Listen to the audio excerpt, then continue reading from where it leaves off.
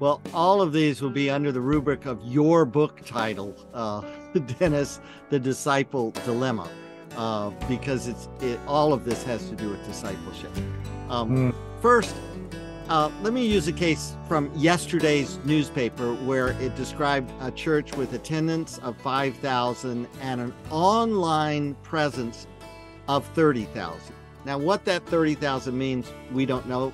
Usually they don't know. Yeah. But it does speak to, you've got a sizable in-person contingent and an even larger, coming out of the pandemic, online connection at some point.